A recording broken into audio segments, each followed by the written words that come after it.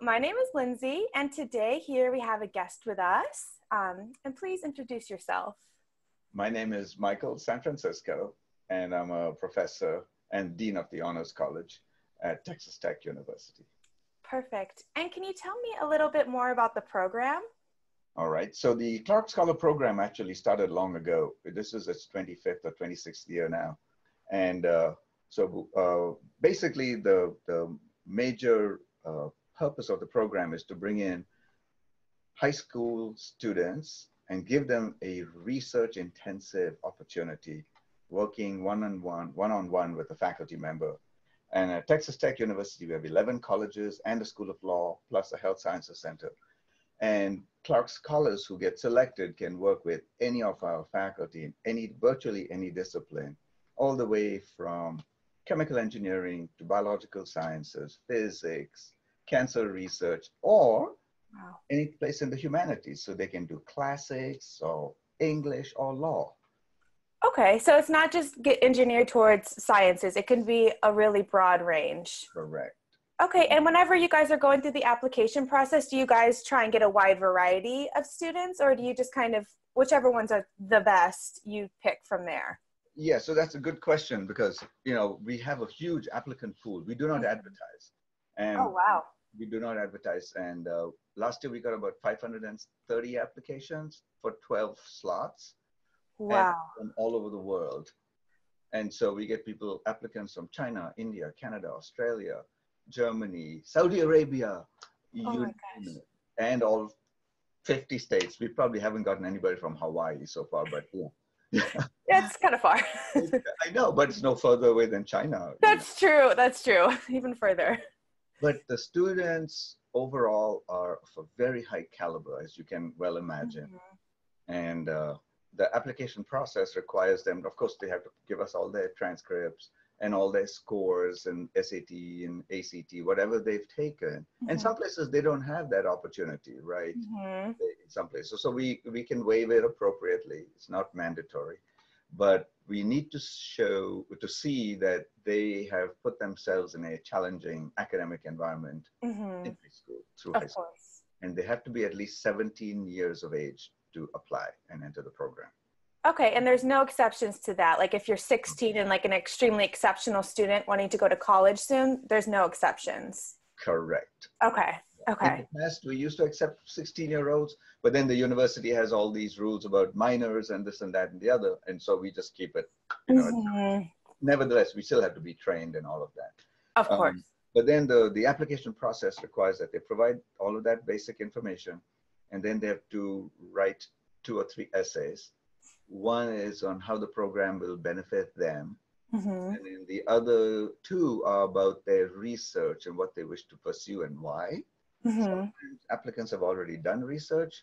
And in those cases, I'll expect them and hope that they would reflect a little bit on that research. Mm-hmm. Right? Of course. So having done research is a plus, but it's not that important, because many times we'll accept lots of students who've never had any research. Uh-huh. They have a good rationale for wanting to do research now. Okay. Okay, that makes sense. And so you're not going to hold it against a student who comes from like Wyoming and just like doesn't have the same opportunities as someone from like Boston. Absolutely true. Okay. Correct. Okay. So we are looking more for that intellectual piece. So if someone says they've done research, I'll check one box and say, you've done research. Now, what have you told me about it? Okay, yeah. Very often they say, I did research at MIT in the summertime or whatever, but they don't say 2 more words about it. That's meaningless to me. Yeah, that's very true. Okay, that makes sense. And then, sorry. No, go ahead. As part of the application, so then they also have to provide 3 letters of recommendation. Basically, they give us the contact information. We send out a special form to the evaluator, and they will give us certain scores, and they will write little comments about students on very specific criteria. So it's a holistic application. Okay, and then how does is there like a committee that picks the applicants, or how does it go about getting chosen? I'm sure it's a huge process. It's tough, right? As you can well imagine. And last year we had 5 rounds of review. Wow. Yeah, so I will do like an initial first screen, right? Make Hmm. sure everything's complete and appropriate. And of course, I have staff who help me. And then once we're done with that, then we'll start going through and I'll start saying, okay, I'll farm out the humanities applications to people in the human faculty in the Hmm. yeah. I'll farm out the engineering ones to some engineering faculty. For Hmm. physics, if there's some very specific things. And then the Health Sciences Center as well, where Okay. all areas of research from, cancer to arthritis to gerontology. I mean, you name it, whatever goes on at Texas Tech University, students have access to. They'll find it. Okay. And so is there any minimum GPA or test scores required? I think you mentioned there you do like to see the SATs and ACTs, but it's not required per se. Yeah, we don't, I mean, if they've struggled a lot through high school and stuff, then of course the likelihood of them getting in is low. Mm-hmm. But we have to. Sometimes I had to make that decision and parse the application credentials appropriately because it depends sometimes on the environments from which they come. And Mm-hmm. I try to keep the group, you know, so that there's an element of diversity, but it's not the sole criterion, you know, Okay. and diversity of backgrounds, diversity of environments from which people come because they enrich one another. Mm-hmm. Place. That's very true. Okay. So you do put some thought, but it's not just like research. It's not like the Correct. most important thing. There's so many factors. Absolutely. So what would you say the most ideal candidate in your mind is? It's so hard, I'm sure to say. It is indeed. So, finally, so we go through these multiple rounds of review. And many times I'll send a note to the faculty and I'd send them like 20 or 30 applications. I'll say, pick your top two. And they'll send me back 15. And I'm like, you're not helping me a lot. Yeah. And so then it becomes really hard. So it's like, how do you split hairs? And so then Mm-hmm. you look very carefully at what the teachers have said about them. Mm-hmm. Okay. And then I have one secret formula, but I can't share that because then everybody's going to do. Then everyone knows. Yeah, that's fair. We won't But, make you share your secrets. right. But I look for people in the bigger picture who have a sense of not only furthering their own worlds Mm-hmm. and through research, and they have to have a good rationale, but also who look to the bigger, broader picture of the betterment of humanity. Okay, that makes sense. And so, I mean, somebody wants to do classics and they want to think through some, great thinkers or whatever. That's all great, but there has to be something in their past that reflect on some other bigger thing. And to me, those are the kinds of people I'd like to see in my environment because they can work towards the future. Okay, that makes sense. I want them to be really good world citizens. Mm-hmm. And Yeah. so how do you guys encourage that during the program to become these good world citizens? So yeah, we don't do anything actually specific in that realm, though. For this past year, for example, we were at our wind energy museum Mm-hmm. here in town. It's a beautiful museum. It's a wind power uh, energy museum. So it has everything from the very early days of windmills and turbines and their purposes to the modern day Mm-hmm. longest turbine. And while we were walking, I commented on an element that was used by ranchers in the past and the bags that they had with water on the side of the animal. I'm just telling you a little story. Mm-hmm. Yeah, that's fine. I like it. But and the bags were made of a material that actually sweated. Mm. So the cool water, as there's some evaporation, it sweats, okay? Mm-hmm. Cool the side of the horse. And I was like, how Ah. cool is that? So the man gets his water and then the horse gets cooled. Yeah, so it's not wasting anything Right, too. two bags on either side. But the material of which those bags were made, and I looked at the student because I talk about, and I give them lectures because I'm a microbiologist. And so I talk about microplastics in the environment and we talk about this and that and the other. And two students came to me and said, that material that was used on the bags, we can go and do something with it. And I said, hooray. And so actually working, now they've gone back, one to Chicago and one is in Chicago and one's in Colorado. And they've gone back home, but we are working still to try and develop something. Oh, that's very cool. Okay, so just taking what you guys see and making something even cooler out of it. Mhm. Okay, very nice. And one of them was doing research in neurobiology, and the other one was doing research in, I forget, but this is something, you know, that they are seeing some common ground and they will Hmm. pursue. So do you often see this where they have an idea of what they want to come in and research and then their path kind of deviates? Does that happen often? Oh yes, indeed. And for the, you know, I've gone through many over the many years now, but for the few I stay in touch with, yeah, Hmm. they're in different spaces and different things now. Very. But the key is that they use their minds effectively and be good citizens. Okay. And where would you say most of the students go off to? Do they go to like the Ivies or do they go back to like their homes? Like what's kind of like the future of most of your program attendees? Right. So they, for the most part, they'll be at Caltech, Harvard, Stanford, MIT, Yale, Princeton, and some do come to Texas Tech as well. And Nice. so, yeah, it's great. And you know, for me, the primary purpose of the program is not to recruit them to Texas Tech. Hmm. Okay, it's to give them the experience. Hmm. Okay. That's the perfect reason. Yeah, Okay. and we will forever be in that past. Yes. Right. Yes. And so would you say that you guys like form a community? Does a network continue on afterwards? Like, do you guys stay in touch? Like, is Yeah. there a job network or anything like that for attendees? So yeah, that's interesting. It's not as sophisticated as one might think, though. They do have their Facebook sites. Mm-hmm, They of set up course. their Facebook interactive site, and occasionally then past people will jump in and send their little things. But I'm not a kind of social media kind of guy. Uh-huh. I'm old school. It's like I have a cell phone, you know, but I'm Mm-hmm. regular meat and potatoes kind of fella. So, but they do that, and we have chaperones during the program, so it's monitored and they're really good. And I check them once in a blue moon, but yeah. Okay. It's a network of sorts because, for example, when a student of ours, say, lands up at Stanford or MIT, we already have some students there. Mm-hmm. We get in touch and Mm-hmm. send some videos or send a picture or something. Oh, that's sweet. Okay, so at least it's like even if they don't, stay friends forever, there's still that like network Yes. and the safety net as well of having those Yeah. people, those connections. But you know, you said stay friends forever. Many times, a person from Arizona will meet somebody from California, wherever, Mm-hmm.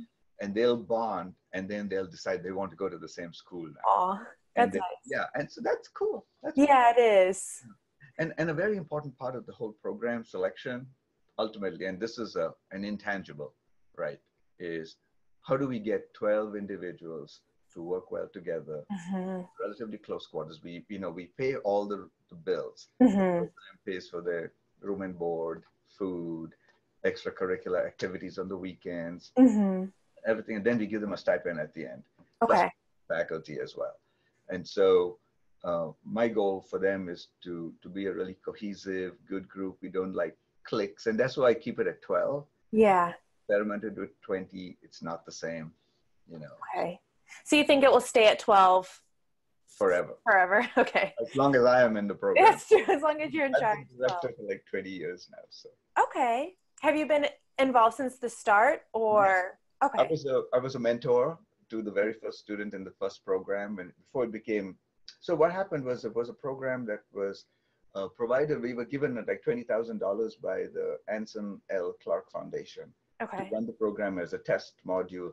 And the person who had the job of doing it at the time, John Burns, was chairman of biology. He had hired me, and Bob Lawless was then the president. So they got the award. John ran the program. I was a mentor to a student, Benny Wang. And so that was 1992 or something, God knows. So yeah, and then after a couple of years, John became provost, and the president went elsewhere, and so they asked me to take it over, and so then I started running the program. So Okay. Very cool. So in it from the beginning. yeah, but in the early days, we had to go and advertise. You Of know, course. Yeah. nobody knew us, so we get 40 applicants for 12 slots. Now we got 530 or something. Yeah. Oh my But, goodness. And when does your application close this year? Is it January? so it closes in early February, but Okay. we're working on a new platform for applications, and that hasn't come to pass yet. Oh no. Yeah, yeah, it's almost done, but we're working on it. So Okay. it'll be Okay, ready. good. It'll be up and running. Okay. And so how for this upcoming year will they hopefully be able to do it through the platform then? Yes, yes, definitely. Yeah, it's Okay, a good. really good platform. It's the same platform that we use for our admission to the honors college. So Mhm. students apply to Texas Tech, they apply in the general admission. Then to Okay. apply to the honors college, of which I'm the dean, they have to write separate essays and make a separate application. We're trying to use that same base platform for the Clark Scholars. Okay. And that's That where makes we're sense. having a little bit of issues, but I think our IT people will solve it. They'll solve it. Yeah. They got time still a No, they little don't. bit. They got to get it done. Like Yeah. things. Before the holidays for Yes, sure. indeed. Yes. Yeah. Because that's when I'm sure everyone will be starting to do it and be a little Yes. bit anxious. I get lots. I've gotten scores of emails and phone calls from all over. I'm sure panicking a little bit. Okay. And so for these students, how can they make themselves a little bit more competitive if they were to apply to this program? Like, what would you suggest that they do I to would say, prepare? I would say, be themselves. Don't be somebody they're not, Mm-hmm. because we could tell after all this time. Um, I'd like to see people who spend um, considerable time doing one or two things in volunteering, Mm-hmm. okay, instead of doing 500 things, Mm-hmm. not Yep. being able to reflect on that. That's Yep. very important. You know, Yes. when you choose something to do out of your own time, then do it, do it deep, Mm-hmm. make it meaningful to you and the people with whom you work. Yep. That's what we always try and tell our students too, because, if you do a million activities, you're not good at anything really. Right. Most likely not very good at anything. So you might as well pick something and excel at that. So I think that's Yeah. So good advice no matter what program, no matter what you want to do. yeah. So I In like my it. Yep, mine too. No matter what you're doing. life. Yeah, perfect. Okay. And can you kind of walk me through what happens when the students do enter in the program? Like, how is there a certain curriculum you guys kind of follow year to year, or Yeah, yeah. There's how no does it formal work? curriculum, though. At the very front end, we go through all the basic things. So we have them because they're doing research, and Mm-hmm. so at the national level, there's something called the responsible conduct of research. Okay. Students have to go through a training. So we have a training module. We have our professionals from the vice president for research office, and they'll come in and talk about ethical issues, plagiarism, Mm-hmm. using data appropriately. We talk about all those sorts of things. We have Okay. with the library, and the librarians talk about acquisition of information appropriately. Then Mm-hmm. have the police come in, the local Texas Tech campus, Wow. talking about safety, because these are young people, and I am Mm-hmm. responsible. I am their parent for those 7 weeks. Okay. Yeah. So yes, indeed. So it's very important. We have a curfew. We have Okay. chaplains in the dorms, Mm-hmm. and we don't want to be restrictive, but at the same time, we have to be very careful because they're young Yeah. people. They And are young. Yeah. we have some students who have passed Clark Scholars from last year, who've been admitted to many schools, but they've also applied to Texas Tech and are communicating with their parents. Uh-huh. And it's so cool because they are still thinking about the excellent experience they got here, and they wish to consider us. And so it's just, difficult decision for them to make now, but I'm so happy that at least they're considering us. Yeah, I'm sure that they can pick from pretty much anywhere. It's a tough decision. Yes, yes. I'm so happy for them. So it's really Yeah. good. Yeah. Okay. So then after you have your initiation, then they kind of go into the research side of it. Yeah, we got distracted. Sorry. So then we have the initial, once they've done that and they get their IDs and they get all their rules and regs, and they have to do their 50 push-ups to, stay up with me. That'll be edited out. But then we have a luncheon meeting with the mentors. Okay. Now, one of the things ahead of time, once we select somebody, say you get selected, you will already be assigned a mentor who's agreed Okay. to work with you because they've seen your application. And so we put them in touch with one another. And then the mentor will oftentimes send them information to read and how to prepare before coming in. So they have Okay. a sense of what they're going to be involved in. And Mm-hmm. at least for the most part, the Clark Scholars are an amazing group of individuals, and Mm-hmm. they are always up to the task. I'm sure. Awesome. And so then we have this lunch, and then the professors will meet with them. I introduce them all and all. And then they'll go, and off to the labs they go. Wow. And then, yeah, I sign off on them until the weekend. And every Thursday, though, we have a seminar. Okay. So the scholars give me a list of topics they may be interested in. It could be politics, it could be environment, it could be anything about health. And I'll bring in specialists to come and talk, and we have a discussion.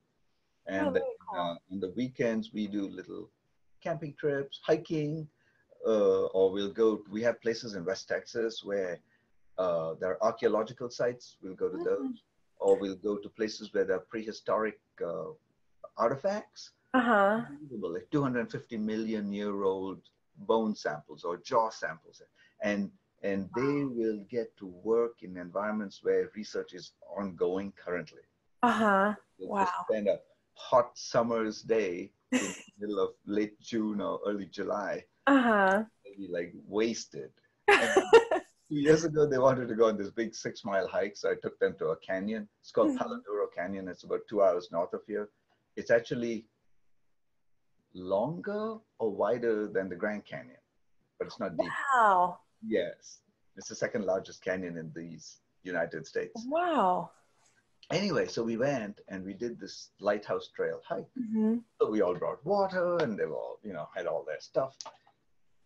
And by the time we got there, they had all wilted, and I had to bring my water. And I'm a 50-year-old man. Yeah. So they weren't ready for it. Then I had to drive back too, right? Yep. They're all sleeping, dead from the sun. Yeah. It can take it out of you, that sun, if you're not used to it. That's right. That's too funny. So the key there is, right, so we go through this whole thing and we do these weekend activities. And of course, we have challenge tennis matches against yours truly. Tennis. But the point is, I like to see the group become cohesive. And work together. So we'll have people in the humanities who are really best buds with their roommate who could be in engineering. And they get to see the other side of each other and those sorts of things. And I think that's the other big goals, that they recognize the value of good relationships. Oh, that's beautiful. Okay. So you try and kind of make these events so that they do have that opportunity to intermingle. And then when they are in the labs, do they usually eat dinner together afterwards, or is it kind of just like a free-for-all? Yeah. A lot of intermingling there too. Okay. Yeah. So basically the students from the Health Sciences Center may tend to, come back together because we'll pick them up and bring them at a slightly different time. So for the most part, I think not all of them would eat together. They're in the same dorm and they have the dining facilities. They may vary those things a little. Okay. But on the weekends, still get a lot. Yeah, and I'll take them out to eat on the weekends, of course. Okay. Of course, yeah. In some cases, I had to deliver special pizza to students after some event, and some of them wanted special sauces, and they wanted just the ranch dressing, and of course, cater to them. So it's kind of fun. That's cute. I like that. Okay, so they really become almost like a little family for those 7 weeks. And I've read letters of recommendation from many of them. And many of them stay in touch with me still after 7, 8, 10 years. Really fantastic. Good. And where have they what kind of fields do they work in? Do they work kind of all over the place now? Yes. Like you name it, they've done it. They've won so many national awards. They've taken their research. Their research has been published in many cases. Many of them have won the National Goldwater scholarships. They've got all sorts of awards. I had a young student from Pennsylvania who worked in my lab in 2012, and so she went to Stanford and did environment. And I was interested in building a little device to purify water because I'm a microbiologist. She came in, she had an environmental perspective and was interested in that. So we worked together, and she helped refine the device that I had, and then she took it to all the national fairs. She got to meet Obama. Wow.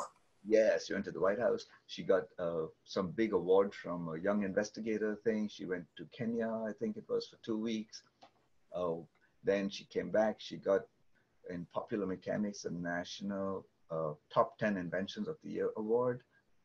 Wow. Okay. When she was at Stanford, she got the Goldwater. I wrote a letter. Mm-hmm. She applied for the Rhodes Scholarship. I wrote a letter, and now she's at Oxford as a My Rhodes. goodness. And so we have great students. Yeah, it sounds like it. And would you say that this like opens doors for them, or do you think that they would still achieve all these amazing things without this program? Well, yeah, I would think that, and that's my hope, is that the program is not the important piece. The Mm-hmm. program is one piece in their future. Mm-hmm. Give them perhaps the confidence to do something, Good. or the recognition that perhaps research is not for me, because Mm-hmm. That's true. you know Yeah. each of us is different, and so. Uh-huh. But the point is that it gave them an ability to think clearly, to analyze things. So no matter what field you go into, you have to think, analyze, decide, discuss, Mm-hmm. implement, and that's Yeah, research and everywhere else. that's awesome. Okay, cool. And what would you say like the biggest challenges those students do face when they come into the program? The challenges they face, well, occasionally, they may not have the, say, some high-level statistical skills. Mm-hmm. For example, classic case last year. So in two programs, in two research environments, they had to learn this program called R, the letter R. And so it's a computer program to help do certain statistical analyses. And so the two students registered for a course that was being offered at the time, just for, Mm-hmm. and so their mentors agreed that they take the course. Normally we don't do courses or anything. And they did the class, and they both got A's. And so, and they were able, so they got a credit and they learned something. And, that was a challenge that they overcame during the program, so they could Wow. do their research more fully, Okay. fulsomely, Okay. as it were. Sometimes it takes an adjustment to the research environment. Mm-hmm. So you may not get along with everybody hunky-dory, Mm-hmm. work well with your mentor, but then somebody in the lab may not be happy with you for whatever reason. Uh-huh. You have to deal with some of those things, but Mm-hmm. that's very rare. Mm-hmm. Most part it's really good. Okay. Yeah, of course, like it's going to happen, unfortunately. But that's a good lesson for the kids. That's right. And me, selection of mentors. That's true. That's very true. Yes. And speaking of, I guess the mentors must change every year because it depends on the students and their interests. So do you have like a pool that you kind of pick from? Are they all Texas Tech affiliated, or will you go to like the outside community as well? No, all are just Texas Tech University. Okay. That's in the endowment. So we have $1 million endowment eventually when Mm-hmm. the program was endowed to the university. And Mm-hmm. so we spend the proceeds from the interest, on the program. But the whole thing is, only Texas Tech faculty are Mm-hmm. involved. Sometimes there may be more than one faculty Okay. members serving as mentors. Okay. The project. So somebody a couple of years ago, there was a computer science professor and a professor in political science. Mm. Yeah, Okay. working together on a project with a student. That's pretty cool. And what was that project? Do you remember what it Yes, was? I do. It was something to, and it was looking at an interstate, believe this or not, and all the counties in Texas that are along that interstate, Mm-hmm. incidents of, um, it's interesting that this person is in political science because it was the incidence of heart disease, Oh. distance from big towns, and they were this huge, it was a lot of data that had to be collected, Uh-huh. extended it, I think, into, beyond Texas, into Arkansas, Louisiana, and all of that, same Okay. east-west I-20. So interesting. And did the student go out and collect this data from hospital? Like, how did they go about doing So this? they have access to data from hospitals and community places. Okay. And so they had to go in and get those data and then using computer programs do the analysis and then make sense of it. Yeah, the most important part. Understand it. It's fascinating. Yeah. Wow. Okay. And do you remember, was there a correlation between how far they were from the cities? Yeah, it turns out that the further Cities? you away from the city. So one would think that someone, say in Dallas, which is a Mm-hmm. high stress environment, Mm-hmm. people would be more prone to having heart attacks, this and the other. But it turns out that people actually in rural areas have a higher incidence, and the treatments are not readily available. Mm-hmm. So it's actually something about the treatment place. And so this, I mean, there's so many things, you know, if you think confounding factors, diet, genetics, you know, Exactly. exercise regimen, Mm-hmm. that affect these things. So it's not a Okay. simple. Of just distance. Yeah, of course. That's really interesting though. Okay. Trying to think what other questions I have. Oh, like what's the biggest takeaway you kind of hope these students get by the end of the camp? Yeah, I think there would be twofold. One is the knowledge that they can actually make a contribution to the Mm-hmm. generation of new information. If you think about it, right? What is research? Doing something for the first time in the history of mankind. Mm-hmm. This is pretty Mm-hmm. crazy if you think about it, right? Even if Mm-hmm. you're trying to see what Cicero's writings meant or whatever, right? And the humor that Cicero had when his work was done. Or if you're trying to do some work in cancer biology or in high energy physics. I mean, Mm-hmm. that's the brilliance of generating new knowledge. Mm-hmm. That's one thing, the passion piece. I mean, that's what happened to me as a youngster growing up in India a billion years ago. And the other thing is, I think, the good relationships with the Mhm. individuals with whom they've interacted. Okay, Yeah, that's amazing. yeah, Okay. yeah. And I have a question about the age. So you said they had to be 17. It's not 17 by the time they apply, just 17 by the time they go to the program, right? Yes, 17 by the time the program starts. Okay. So if they turn 17 July like 15th, it's like, sorry. That's right. It's a heartbreaker for me. I Yeah, that is. it is because we have so many restrictions here, you know, with Mm-hmm. on campus, and so I want to be, yeah, and so they can apply after their junior year, Okay. summer, or after the senior year. Okay. Kind of before uni. Yeah, so there are two opportunities. Okay. That makes sense. Okay, so they could always come back. And with such a small field too, you kind of have to have these restrictions in play. Otherwise, Yeah, it becomes too much. it So, does. It does. Yeah, and there's another interesting thing. So many times students who come to the program, while they may be doing research in chemistry, are interested in playing the piano. So okay. then our music department opens up the practice pianos to them. So Hmm. at 7:30 in the morning, some of them would be going and playing the piano. Wow. They're Really? so dedicated to everything. Before going to do their research. Yeah, Wow. Okay. So they can really get a whole well-rounded education here. absolutely. That's That's fantastic. what we want at Texas Tech. We want our students, and certainly in the honors college, to have a big, broad, liberal arts education. We want to Mm-hmm. philosophy, physics, chemical engineering, Mm-hmm. politics, and do it all. Fantastic. Okay.